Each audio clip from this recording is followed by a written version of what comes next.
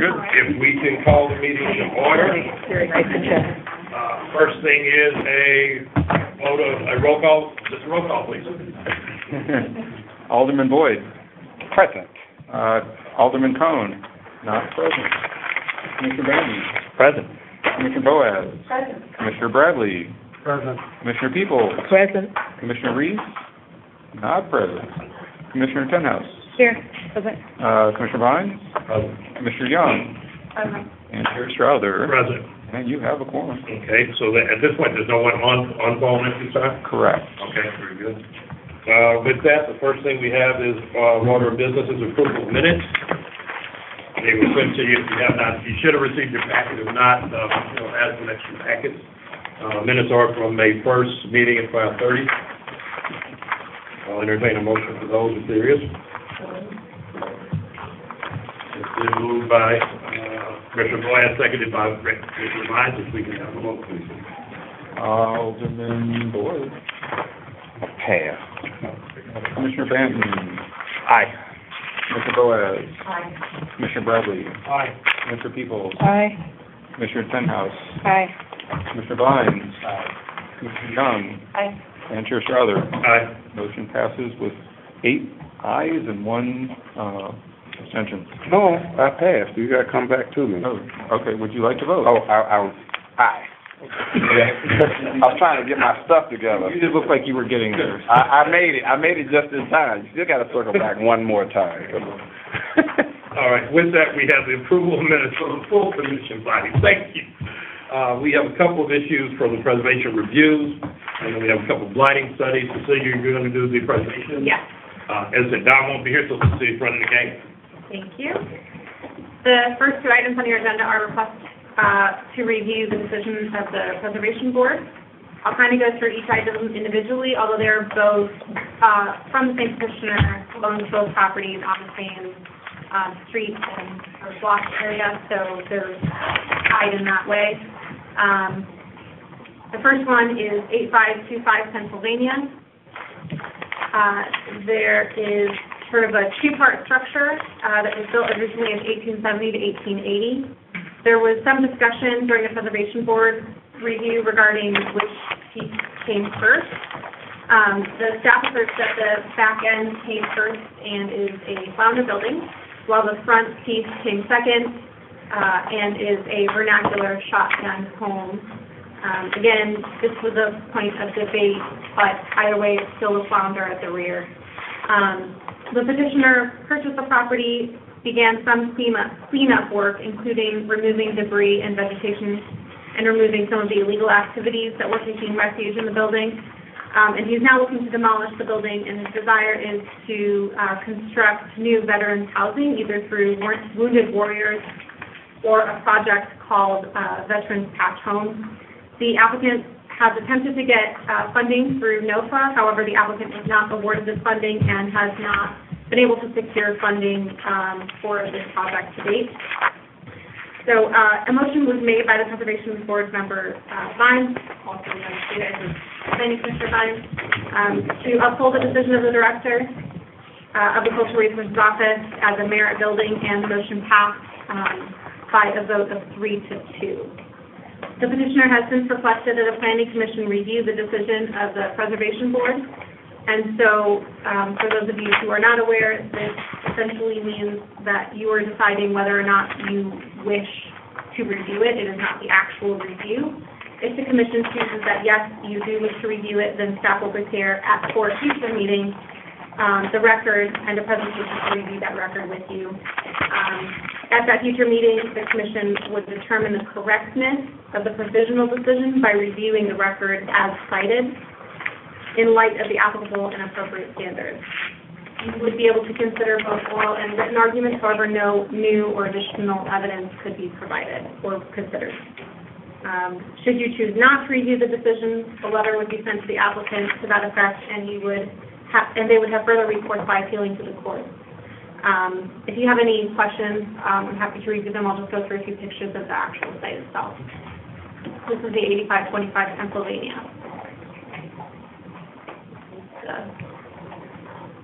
First building, here you can see the 2 structures the one at the rear, whether that was first or second, was the part that was in question.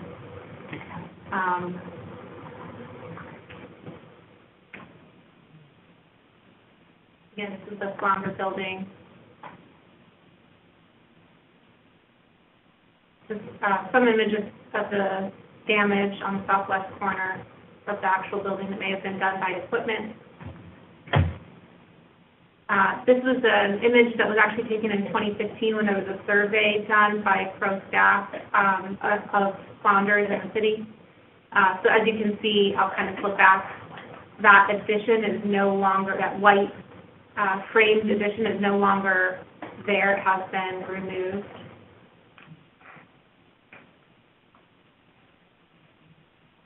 And these are some pictures of the surrounding area.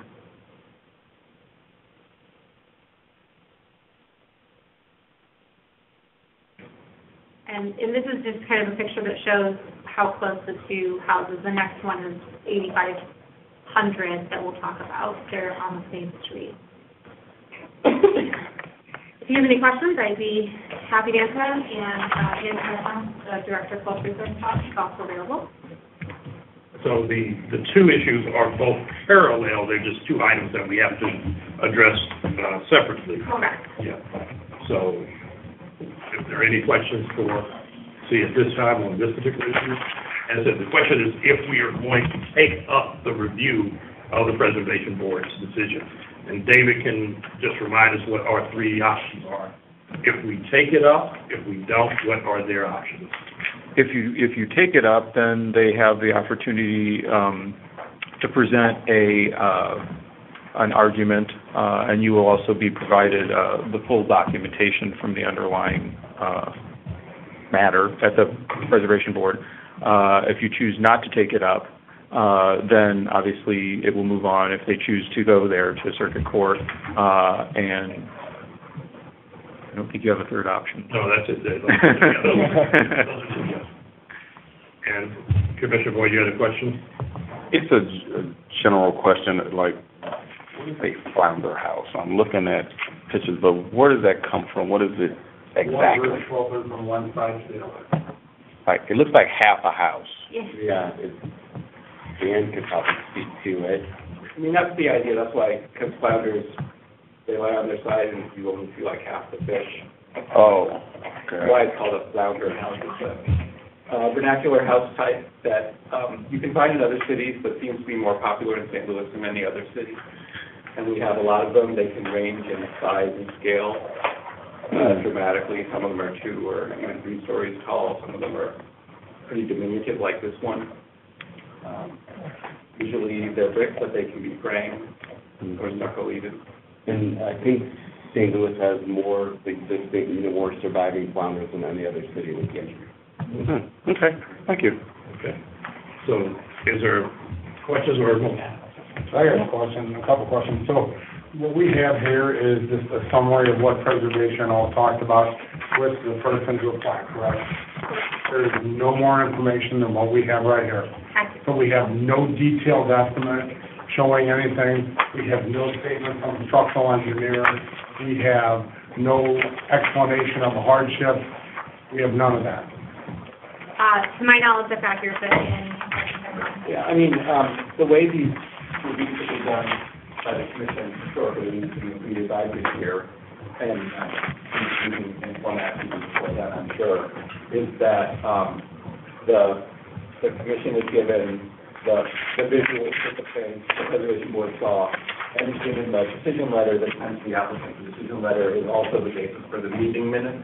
So basically, the meeting minutes are going to be identical to this. There are other items that typically have not been shown to the planning on that review is off. So if the commission decides to review the item, then there will be a transcript and all items entered into evidence, what have you.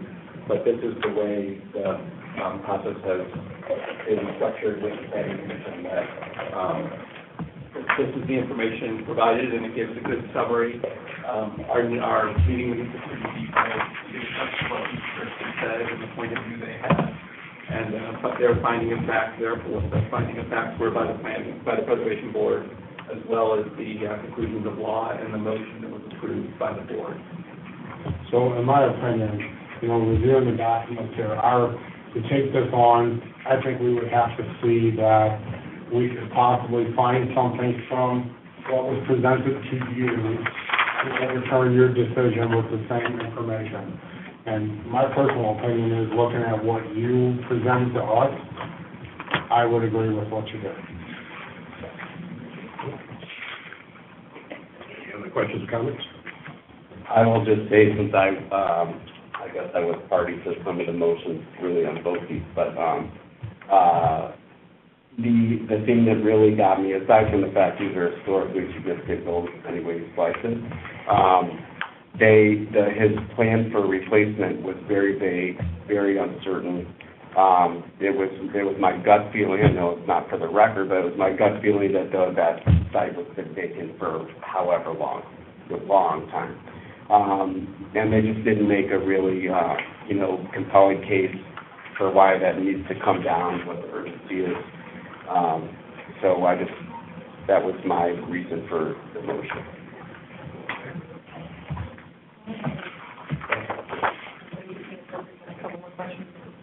As long as it's within the purview of this information we have, yes. So were the properties acquired for this purpose, or it was in ownership and the owner decided to do something different with?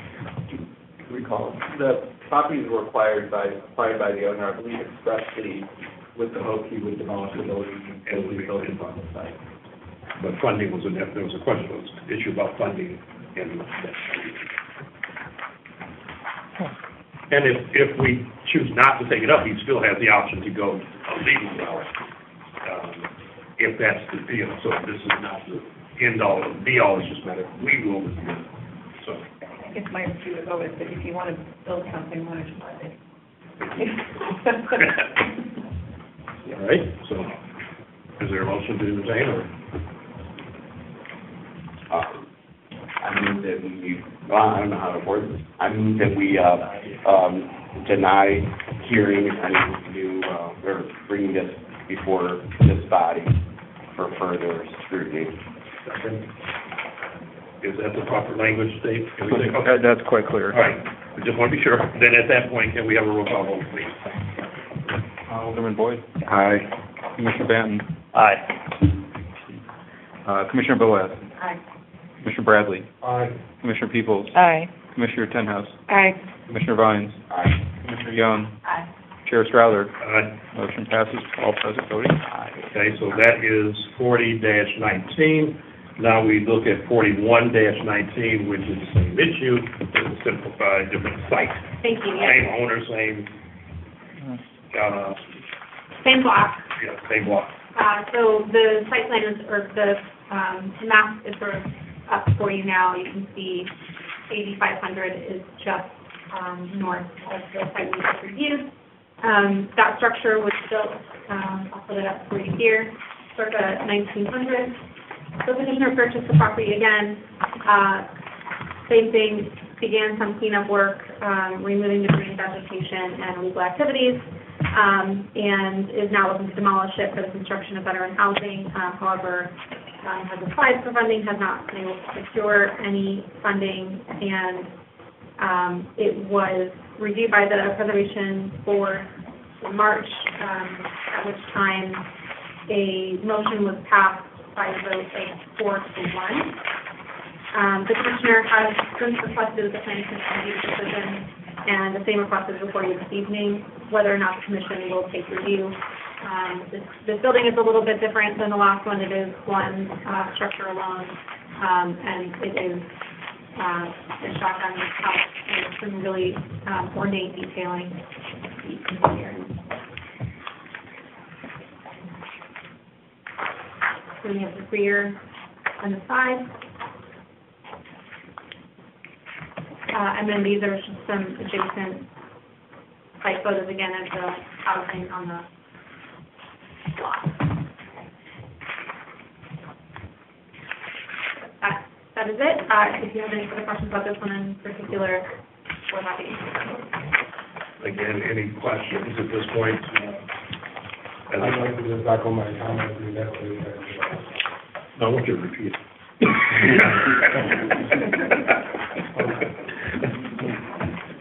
Okay, with that, I'll entertain any motion, please. I move to reject the appeal to the planning commission. The previous roll. Any objection to the previous roll? Hearing none, previous roll accepted for that, for item 4119. And again, they have their own recourse options, outside of the planning commission. With that, I think, who's going to be wrong then? We'll cover, what are you looking at, 3819 first roll? Yes, sir.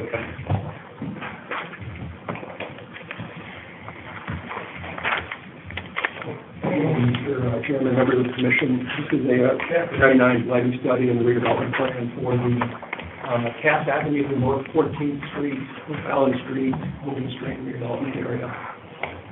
The site is a very large one. It's a little over 30 acres in size. It consists of 4 parcels, and it's bounded by those same 4 streets: Cass Avenue on the north, 14th Street on the east, Fallon Street on the south, and Hogan Street on the west. It's located in the Carr Square neighborhood, a few blocks east of the NGA site. The existing use is Preservation Square, which is a 675-unit apartment complex, and most of you may know it better by its original name of Fallon Place. The proposed use as part of this redevelopment plan is a $100 million 4-phase redevelopment project. It calls for the demolition or the renovation of all of the existing buildings in the complex and the construction of some new buildings, in addition to some infrastructure improvements related to that. There's a number of funding sources that are being used for the development project. One of the notable ones is a Choice Neighborhood Implementation Grant that was granted by the United States Department of Housing and Urban Development a few years or so ago. The prospective developer is McCormick Barron Salazar, which built the complex roughly 35 to 40 years or so ago. Emily Bernstein of McCormick Barron is here tonight, along with some of her associates, and she'll be available, although we'll be available for questions if you have.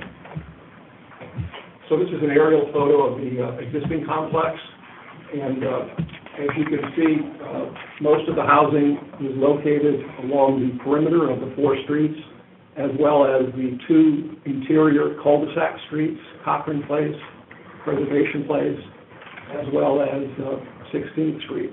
And currently, the only vehicular entrance into the complex is here at 16th Street and Cass Avenue. These are some photos of the buildings, all of which are either 2 or 3 stories in height. And interspersed throughout the complex are some off-street parking lots. The complex is generally in pretty good condition. You'll find a few cases of some boarded up doors and windows, but they're very few and far between. Many of the porches need to be replaced, and there are some infrastructure improvements that need some attention, namely streetlights, sidewalks, things of that nature. But overall, for a complex of this age, it's in relatively good shape. These are some of the amenities within the complex, the leasing office, and some of the recreational facilities that are currently there. This is a site plan that was submitted by McCormick Barron, and it shows the current configuration of both the buildings as well as the streets, interior streets, and also shows the 4 phases as to how this redevelopment project would be redeveloped. So the first phase would be the northwest corner of the complex at Cass and Hogan Street. And this is a site plan for how the site would be redeveloped. So the pink buildings here, we're pink on my slide, we've changed colors. The light colored building footprints here are the buildings that will be renovated. The dark orange buildings are those that would be newly constructed. When the 4 phases of the redevelopment project are done, there would be a total of 555 units of either all new or renovated housing. So that would be a slight decrease from the 675 that's currently there. In addition to that, there'll be some significant street reconfigurations. I pointed out Cochrane Place and Preservation Place, the two cul-de-sac streets. Those cul-de-sac streets, or those cul-de-sacs would be removed at both Bowden and North 14th Street. The entrance here at 16th and O'Fallon would be reopened, and a brand-new street would be constructed at the western end of the complex. So basically, the complex would be less self-contained and be integrated back into the city's street grid. This is the Phase 1 area. Again, the pink buildings indicate those that would be renovated. The blue buildings are those that would be demolished, replaced with other buildings.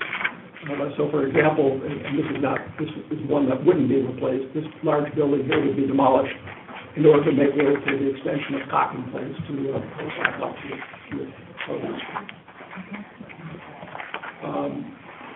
Just two photographs of the cul-de-sacs along Preservation Place.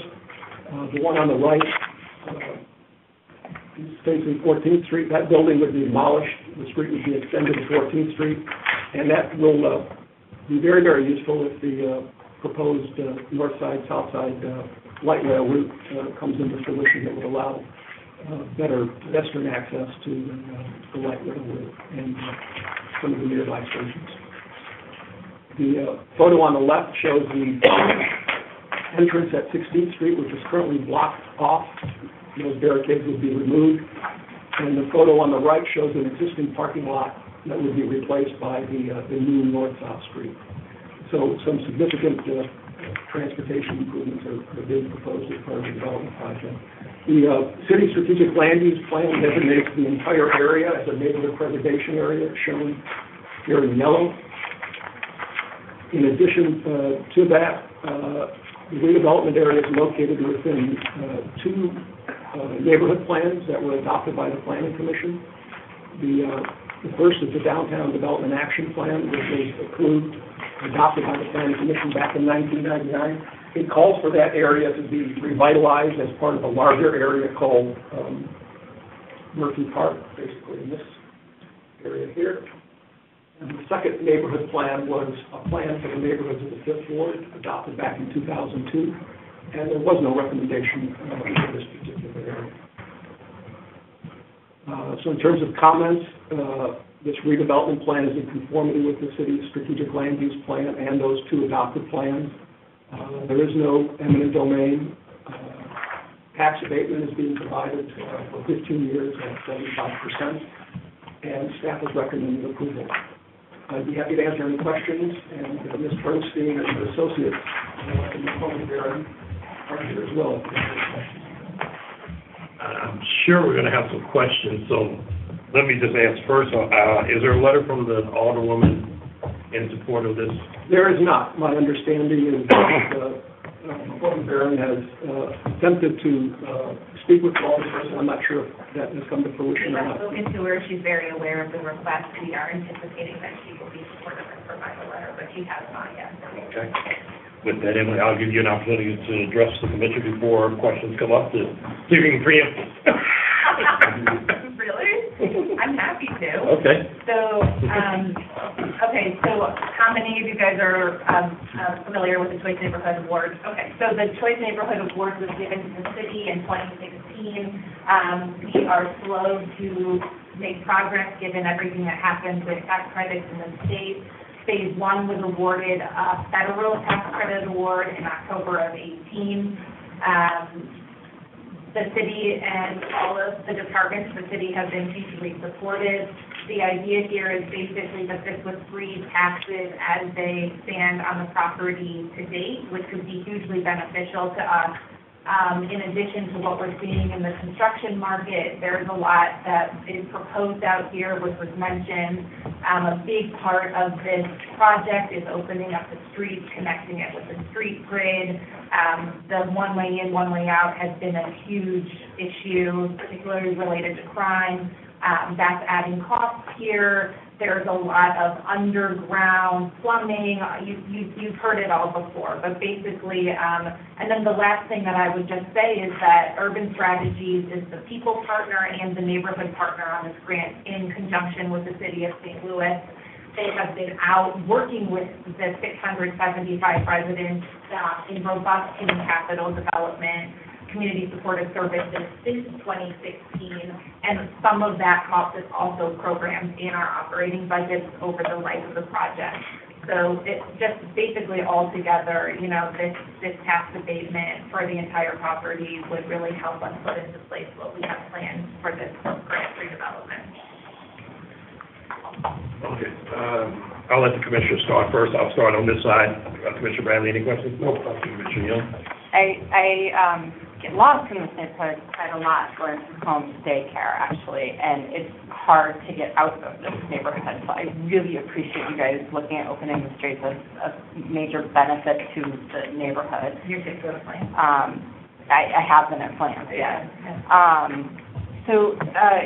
And I saw a little bit about why the rehab was there, but I was hoping you could talk to that a little bit more about why it's needed, and also if you could talk to just displacement of families that might be in the neighborhood. Sure. When you say rehab, you're not talking about the nuance between rehab and new construction. You're just talking about overall the project, yeah. Really, it's simply that it's existing conditions that are persisting specifically in this neighborhood in Preservation Square that are not seen in adjacent neighborhoods, really not seen at Murphy, not seen across the street, and we feel really confident that the rehab to the improvement to the housing itself, in addition to all of sort of the streets and the grade and the fabric of the community, will make an immense difference. You said existing conditions.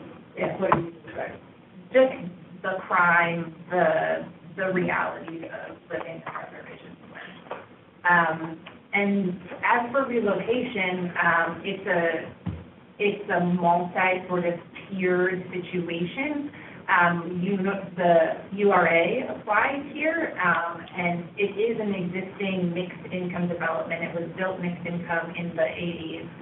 So there are Section 8 HAP contracts that on 342 units.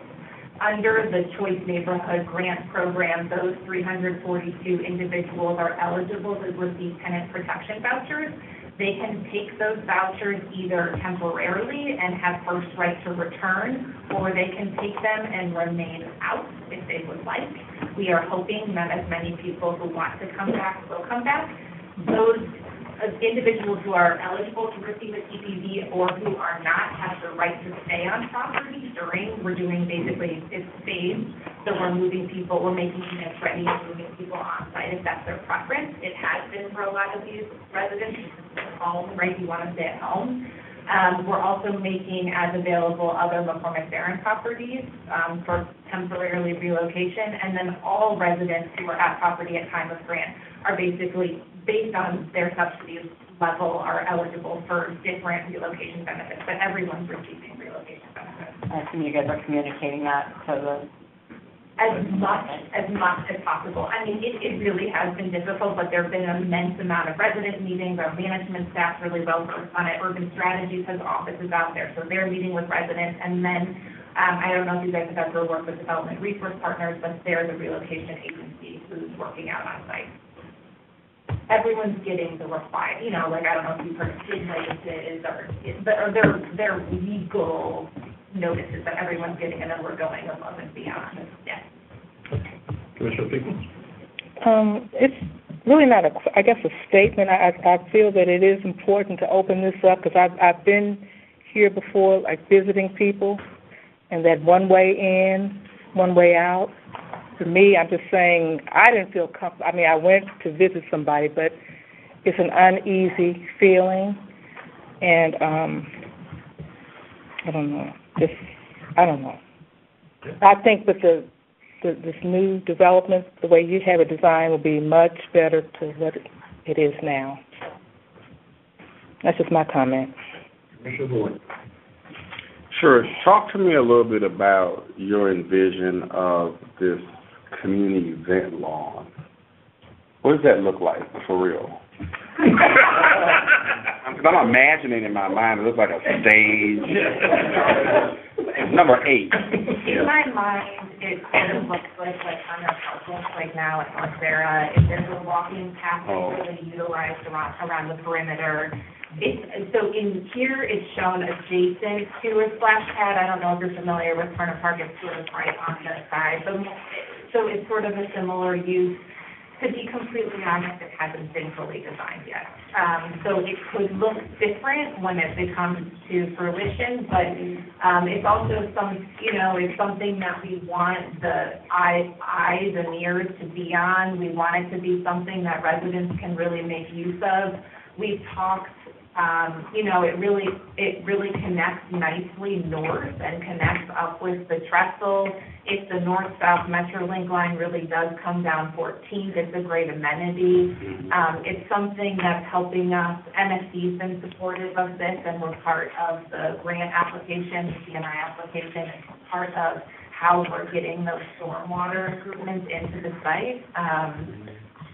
It's kind of vague, but So speaking of MSD, talk to me a little about this bioswale. Where is that located? So it's the MSD. I don't see it on the Are you looking at site plan. the logo? It's number 7. No, it's there's a number 7. It says bioswale. I can't find it on the site plan. And I know that's a lot of density to not have something like that. 8. Because I remember we had a commission meeting a month or 2 ago, and they went underground. I forget, it was the Third Ward or something, but it was kind of a dense project like this, and it was very creative on how they did the runoff water. Yeah. Where do you see it in that space? So it'll be a big part of every phase. It'll be sort of roped in with the civil engineer's design. It'll be part of the rain gardens that are put in sort of. Yeah, I know what it is. I know what it does. I guess I'm asking, where is it? Because it's listed on here as number 7. I'm just trying to find it. It's not shown. It's not shown. I'm happy to find out and let you know. I don't know. Okay, I'm kind of curious. Also, I tend to have reservations about supporting stuff that my colleagues haven't signed on to. Politic-wise, I don't want to get sideways with anybody, and I'm curious. Sounds a wonderful project. I wish you tell Ben he owes me a phone call. It's been 4 weeks. Take it and bring it in my neighborhood. I'll sign off on it. I'd be happy to. But something is going on that the Alderwoman has not signed on to this project, and it makes me nervous about supporting it without having the Alderwoman to support it. Because what you're going to ask for, from what I've heard, is 15 years tax abatement, goes to 75%. If you don't get that, this is not going to work. And so I will probably want to table this when all the talking gets done, so that we make sure we pass this with the understanding that it's something that the officers are going to support. So there's no need to set a project up for failure, and we could pass it and you work it out. I'm just kind of have anxieties about what's really going on that the alderperson wouldn't sign off right now. But I'm in full support of that idea. All right. Commissioner Thanos? No questions at this time. All right. Commissioner? Yeah, so I remember reading somewhere, and I apologize if this is the wrong project, but the rehab that you're doing for some of the existing buildings, that you're reorienting the front to the street instead of the interior, so that's what's happening with most of it. Is that the existing way for most of these buildings, and that's what you're doing for pretty much all of these rehabs, or is it just a select few that that's happening to? There will be no more buildings that are not oriented along the street, yeah.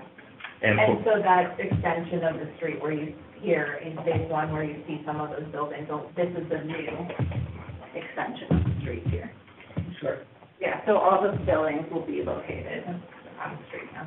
And will the new buildings being constructed be about the same size and scale of the existing buildings?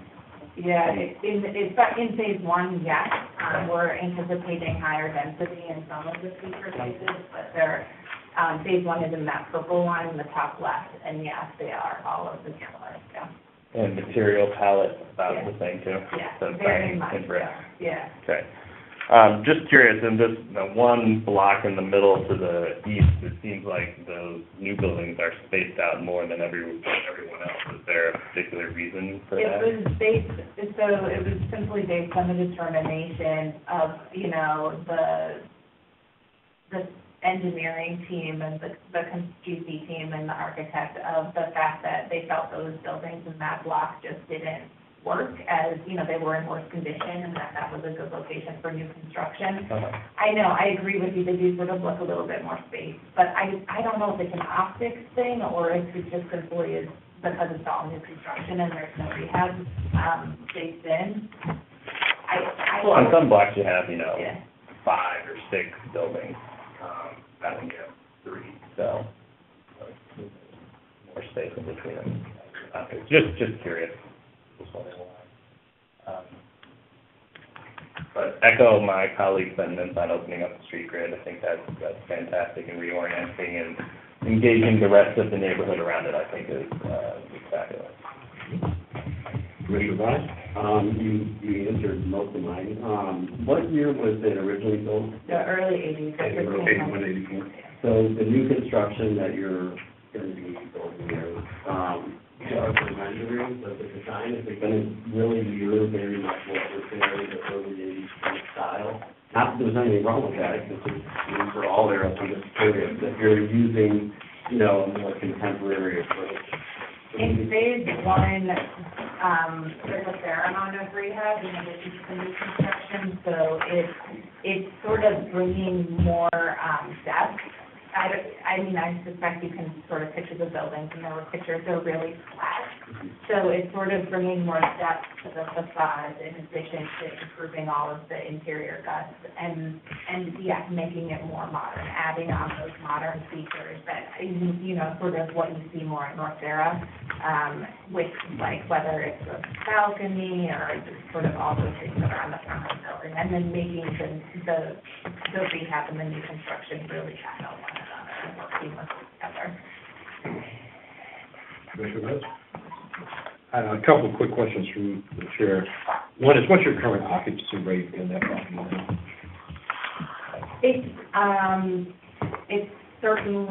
It's pretty low right now. 65%. Okay. And some of that has been anticipating the redevelopment in phase one, but then there's, Okay. Because there's a net loss of 120 units based off the map here. And there's what's happening to that opportunity there. If you're 65%, then you're looking, 10% So what you're not seeing here, and you should understand, is that the last phase of this Choice Neighborhood Grant is the complete renovation of the brewery apartments, which is adjacent and right by the NGA. Mm-hmm. And the idea is that it's not a loss of units, that about 70 of the half units will actually be ported, and they will be moved, and residents who currently receive that subsidy will have the opportunity to move to that property or take their subsidy and move to another property. And we've been working closely with HUD Multifamily to make sure that that's something that can take place. I see what you're saying, though. You're saying that the loss, you're doing the math of 675 to 565. Right, and that's leaving 170 different families that are not having the opportunity. But you're saying they will have an opportunity in the brewery apartments with the voucher, the TPD, but how does that impact them financially? How does the TPD work financially on a newer cost? It's the same level of subsidy that they're currently receiving. Okay. That's a side question. I'm going to ask my note. Any other questions at this point for our representative? You didn't make her sweat? Okay. I'll entertain any motion. I'm not sweating. You never let no sweat. Cool collected. Mr. Chairman, I'd like to ask that we table this until, I'd like to make a motion that we table this until we get support from the alderperson. So That's my motion. I second. Seconded, and it's been moved and seconded that we table this motion until the next meeting, which at that time we would hope that a letter from the alderwoman be attached, and then without discussion, we can then either up or down the approval of the study. Call for a vote, please. Alderman Boyd. Aye. Commissioner Banton. Aye. Commissioner Boaz. Aye. Commissioner Bradley. Aye. Commissioner Peebles. Aye. Commissioner Tenhouse. Aye. Commissioner Browning. Commissioner Young. Reluctantly, aye. Commissioner Strouder. Aye. And the motion to table passes. So does not mean there's a negative opportunity, it simply means that we want to be in conformance with the alderwoman, to be sure that, and obviously, like the alderman said, out of respect and future plans, we want to be sure that it's in good order. And for the next one, it's just a matter of putting it forward and either accepting or denying at that point. Thank you very much. Thank you. So, with that moves us into the 4219 Teresa Avenue study.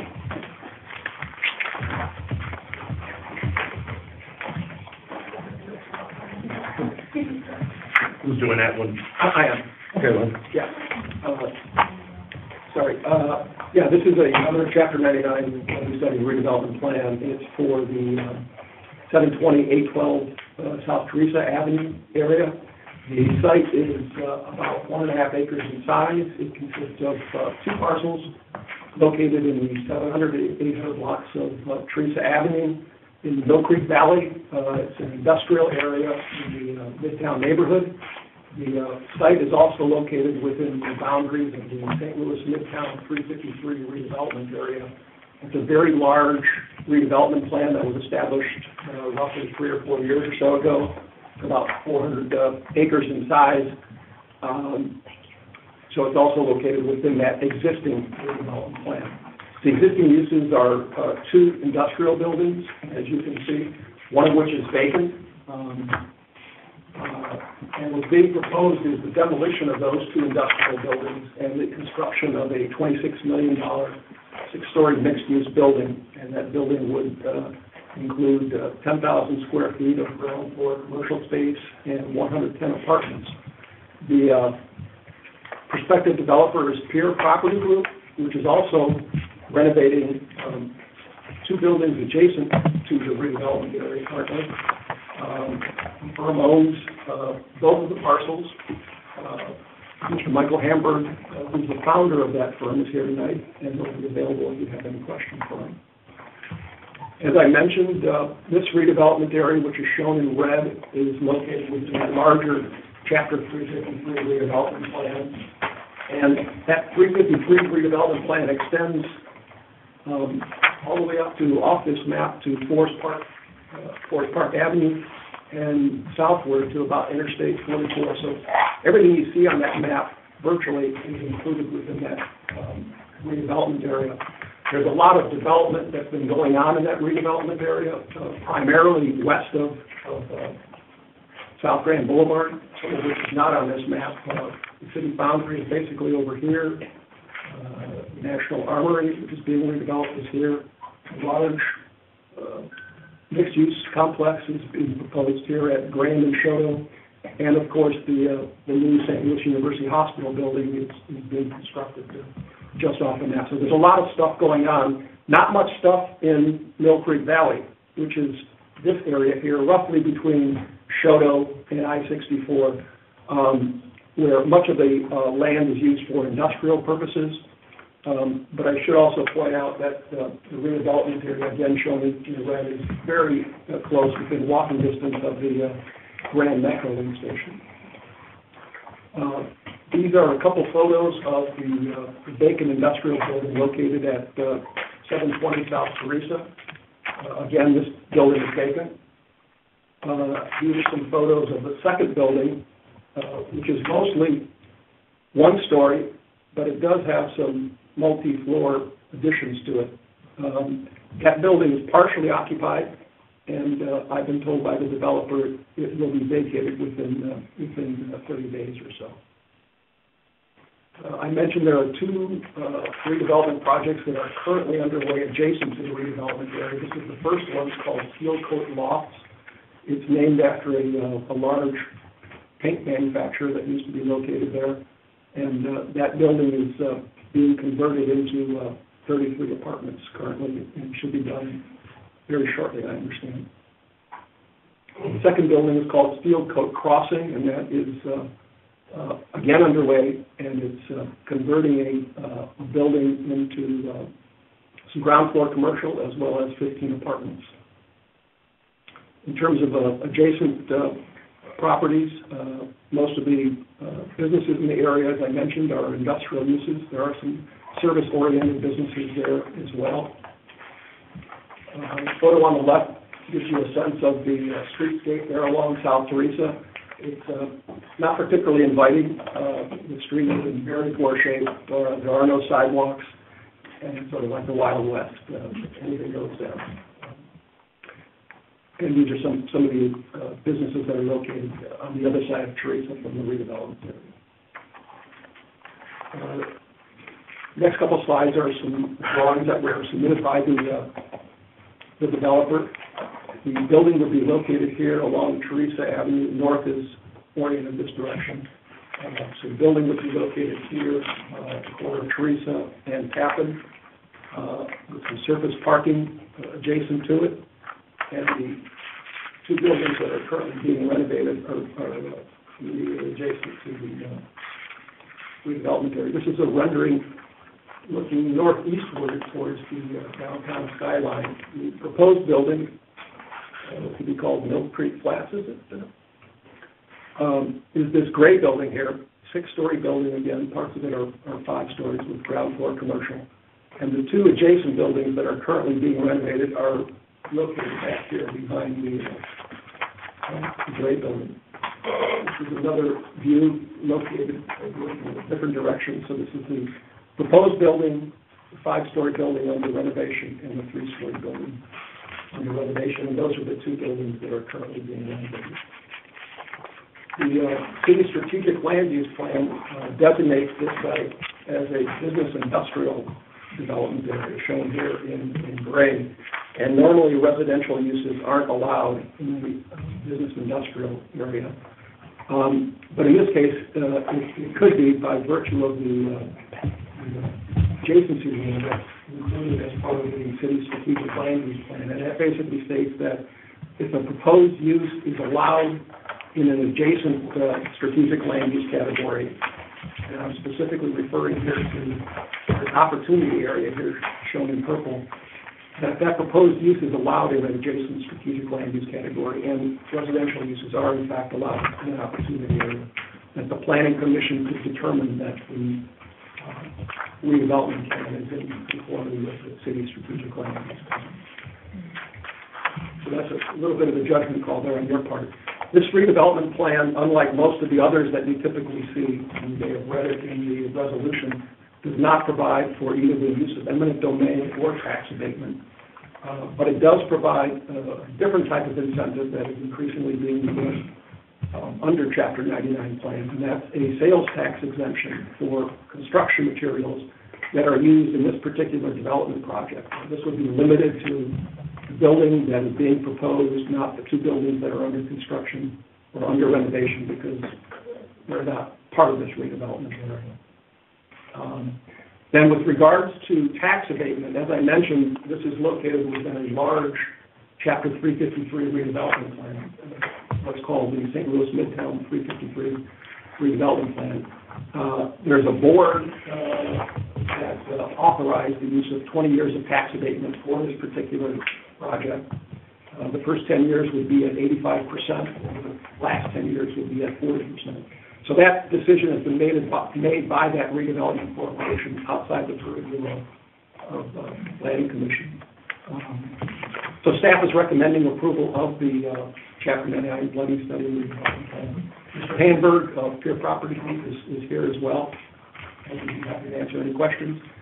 Dale Rousset of SLDC is here as well. If you have any questions with regards to the sales tax exemption. Well, we'll let Mr. Havard address first, and then if we have to, we'll let Dale talk. Well, thank you. That was a great summary, and thanks for all your consideration. Yeah, I mean, we're really excited about this kind of being the third phase of this project. You know, there's a lot of industrial history and really just a lot of history generally with this neighborhood. So we're very excited to be almost done with the first phase of the historic side of it and underway on the second phase. A lot of our design for the third phase was figuring out ways to kind of incorporate the history of the neighborhood and the buildings we're working on immediately east of here with new construction. So on the design of the building, you might have noticed there's a section in the middle that's glass and the building kind of steps down. And that was really to not obstruct the view of the historic buildings behind it. Some of the materials we're using on the outside of the building, metals and glass to kind of honor a little bit of the railroad history and the industrial nature of this site again. But yeah, I mean, I'd love to open it up to questions. That was pretty informative. We'll start off with Commissioner Bradley. LEED Silver? There's no LEED certification on this site. Okay. How big were the apartments? There's 100 of them. Yeah, so we're roughly 82% one bedrooms and studios. So our total, are smaller units. Our average size across the whole property is about 650 square feet. And one other comment that I forgot to mention as I'm looking at this, if you can go back to the site plan real quick. Another thing that we're doing as part of our plan is obviously adding a lot of infrastructure along Teresa, sidewalks and paving. But Gratiot here is actually closed off right here currently. These streets are actually private. Edwin and Gratiot and Pavement are right here. Teresa is public. But our plan is to actually open Gratiot back up to be able to provide access all the way around the site a little bit easier. And I just forgot to mention that. So just real quick, parking, you have to walk across the... So parking, we've got about 1-to-1 in the building in a structured parking garage. And then there's additional spaces on that surface lot. A lot of the thought there is to service the retail, as well as the potential eventual trailhead parking if the Arts to Park Trail ends up running by the site. Okay. Commissioner Young? Commissioner Peep? No questions. Commissioner Boyle? Comment number one, I like the design of that building, where you say you can kind of see over. I thought that was kind of a neat design. But I did want to ask Dale, just a little confused with the 353 and the 99. I know the 353 is this broad, this whole geography, right? And that's where, is it St. Louis U? Correct. Okay, so they own that and they decide who gets the tax abatement. Then how does 99 come into that, or is it outside the 353? No, it's an overlay over the 353, the 99. So the slide said there's no tax abatement, but there is tax. There's no tax abatement under the 99. Oh, there's no tax under the 99. Regard to 99. So the tax abatement is for the tax exempt? The reason we're putting a Chapter 99 overlay is to allow for the sales tax exemption. Okay. Because that can occur only in a Chapter 99 area. Okay. But that says first 10 years of tax abatement. Well, that's under the 353. See Midtown 353 up there?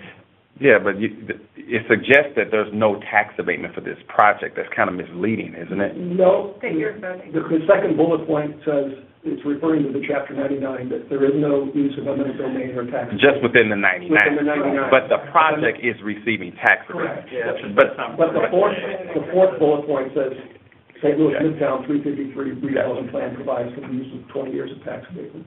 Gotcha. with the terms underneath that. But it's still misleading if you get through talking. Okay, because it makes it seem like there's no tax abatement for the project. But I get it, it's no tax abatement within the 99, Under the 99. under 99. But the sales tax exemption, that's within the 99, right? Correct. So what is the value of the sales tax exemption? Well, the sales tax exemption deals with the materials to be Right. used to construct the project. Mhm. And under that arrangement, LCRA would wind up with the title to the property. Mhm. And because LCRA is a tax exempt entity, sales tax will not be paid on those. And then after the project's done, we'll unwind it and the property will go back to the developer. What's the value of that? I mean, it kind of depends. We sort of looked at it and the overall development cost is $26 million. We're roughly saying maybe a third of that might be materials, maybe that's high, so say $10 million might be building materials. And then you pay sales tax on that $10 million worth of building materials. As you know, most of those building materials would be acquired outside of the city, because most of the things you're buying for this aren't vendors that are within the city. So it's really, we boiled it down that if you look at it, then say maybe a third, and that's probably generous of the supplies we bought in the city, and you'd be paying the sales tax. But then, of course, as you know, the city only gets a third or so of the sales tax. The rest of it goes somewhere else. So the bottom line, as we went through on this project, is we estimated that the cost to the city might be a little over $100,000. The cost to the city to do. In other words, the sales tax that the city would not be getting from the project would be around $100,000. But that's not for the sales tax exemption. Yeah, that involves a lot of assumptions. Right, And, but at the end of the day, you said it's a third of the project. Construction is about a third. No, we're assuming the building materials would be about, you take off the soft costs and other things, and the actual materials. I see the developer shaking his head, maybe, I mean, that's a real guess, but, that's not, seems like that's about maybe what. And I'm not gonna hold you to it, I'm just sitting here trying to think, and I understand the city, because most of the materials are bought somewhere else, unless you are buying them from Home Depot and Lowe's within the city of St. Louis. But I'm still trying to capture, and weigh this value of this tax exemption. So if it's $10 million that you're gonna save, So it's the tax paid on a $10 million. So if you have an 8% tax rate, Gotcha. like $1 million of a benefit to the project. Okay, now, this does not come back to the Board of Aldermen, this 99? Yes, it does. Or does? Okay, the 353 doesn't, but the 99. 99 comes back. The It's like all the 99. Okay, all right.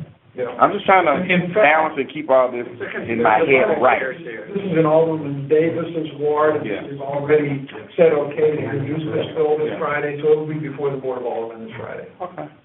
No problem. I'm just trying to figure out how I can use this in the hood. I don't want to come over my neighborhood and do all these tricks. Okay.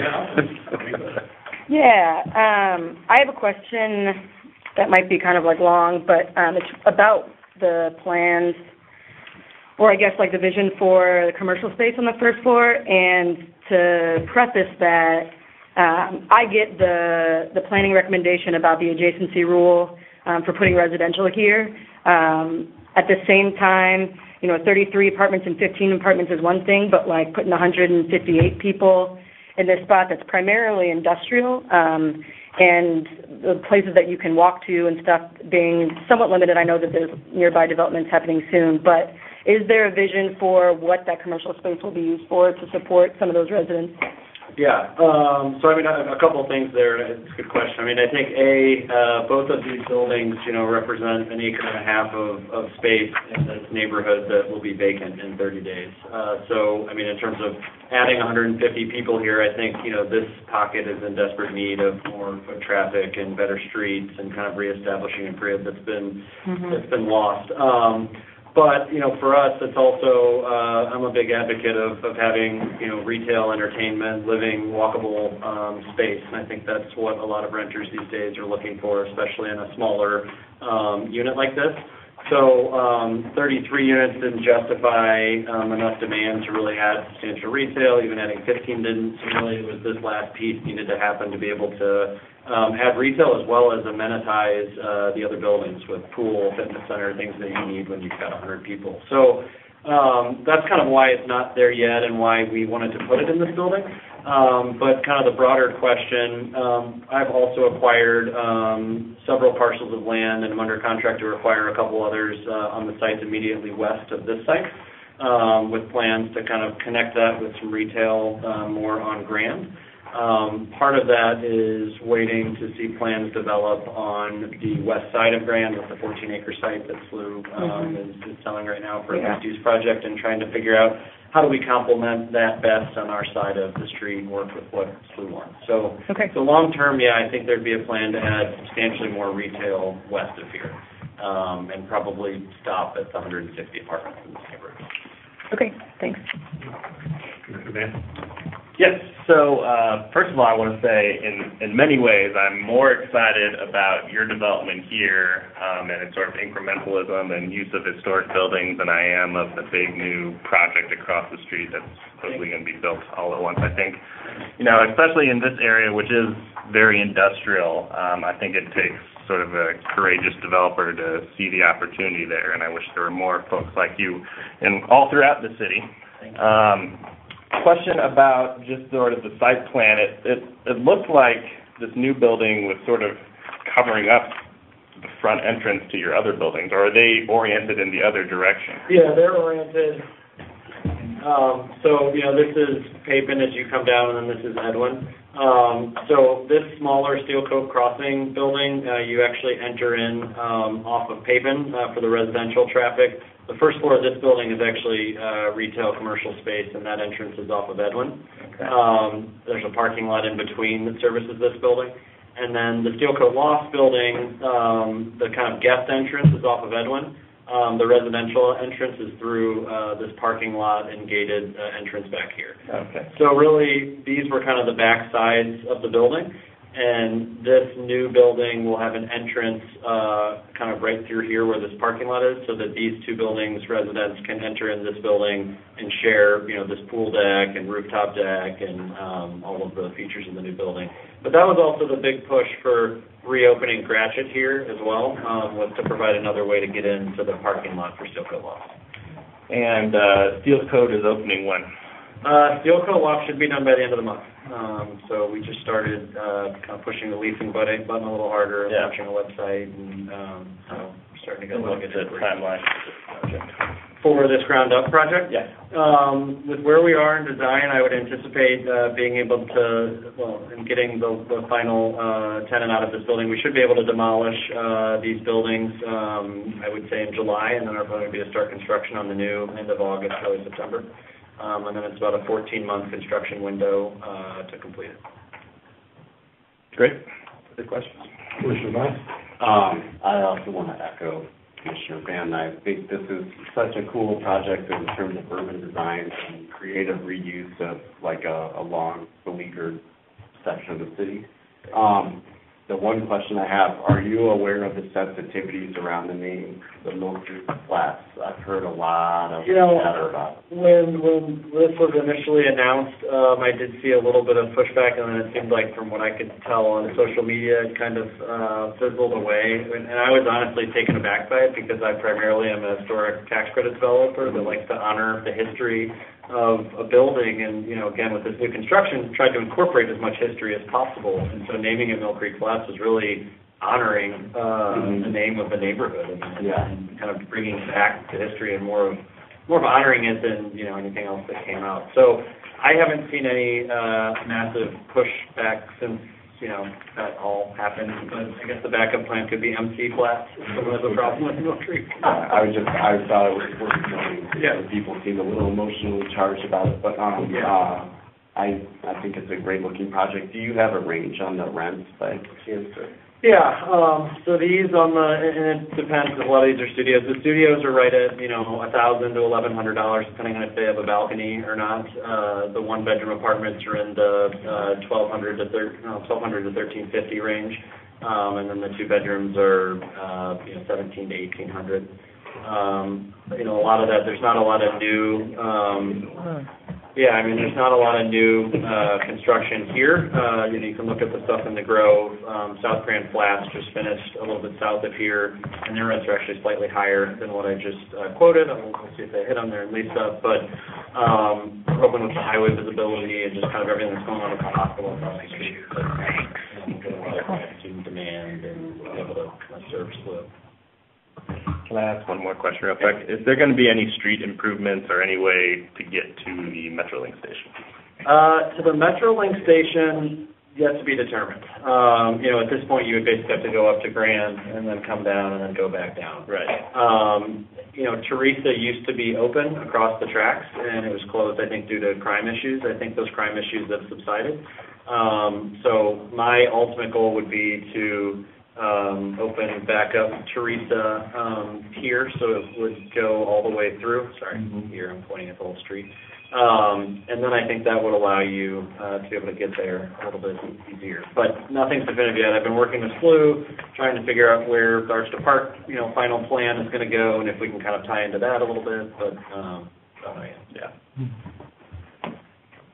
Commissioner Boyce? I just want to echo my prior comments that were made. I have to say, Gratiot is like the most egregious pronunciation. I do always think Gratiot. I've been corrected many times. That is true, yeah. And it happened, That's how Detroit pronounced Main Street, Main Street in Gratiot. Any further questions, Commissioner? I just want to have a comment to the Mill Creek and why there probably was pushback. And I know when I talked to my mom and different people who grew up in that community, that it resurfaces hurt feelings because African Americans felt like they were just pushed out of a community and displaced. And so that's probably why you would, hear some pushback to that. And until you said to me it's a way to honor, I thought, oh, okay. Because I'm sitting there thinking, why would they do Mill Creek as well? It kind of flips the script, if you will, but I don't know if enough people would hear that to be able to understand that, So yeah, the age of it, you have to have an age to understand that statement. Yeah. So just wanted to share that. Yeah. All the questions I have were answers. We talked about the rental, the costs. Yeah, that files. Kids are never moving back. We're an affordable city. That's what I know. Well, I know the doctors of St. Louis, you will be very happy to walk to work from here. All right, with that, I'll entertain a motion for the, which one is this one? 4219. Second. Moved and seconded. Roll call vote, please. Previous roll. Call for previous roll. Any objections? Hearing none, approved to move forward on the 4219 blighted study. Thank you. Yeah. And Dale, we didn't have, we did have you comment. There was some comment. Oh, yes, I was invaluable to this. Amen. Not have your wisdom today. With that, we have 5214 Lookaway Drive, Lookaway Sport Area, and then delegated items. So this last action item on your agenda this evening is for the Lookaway Drive, Lookaway Sport redevelopment area. This lighting study and redevelopment plan was actually approved by the Planning Commission in June 2014. Since that time, Habitat for Humanity has built 7 of 22 homes across 22 parcels in each year. The proposal before you is to amend this existing lighting study and redevelopment plan for the completion of construction for all 22 homes by June 25th of 2021. Formerly, it was a deadline of 2 years from approval of the plan, which would have been July 25th of 2016. Additionally, the proposal before you this evening would allow up to 10 years of tax abatement based on 5% of the assessed value, as opposed to a flat 5 years of tax abatement. So this slide here gives you a bit of a better idea of where the site is located. And the area is designated as neighborhood development area in the strategic plan, which calls for new residential construction of scale and associated neighborhood services. Staff finds that this amended Chapter 99 lighting study and redevelopment plan is in conformity with the strategic land use plan and recommends approval. Even questions that we have to send Gail separately will answer those questions. And if I'm correct, the only thing we're changing is the date of completion. The date and the tax abatement is the other amendment, but yes. Okay. All right, with that, any questions, I'll just go open hand. I'll start with Commissioner Bison. And just curious, were there homes on those parcels before? They were not. They were vacant at the time that the first redevelopment plan was done and when they were platted. So that's actually the edge of the city line as well. So. All right, Commissioner Boyd. Yeah, I remember this.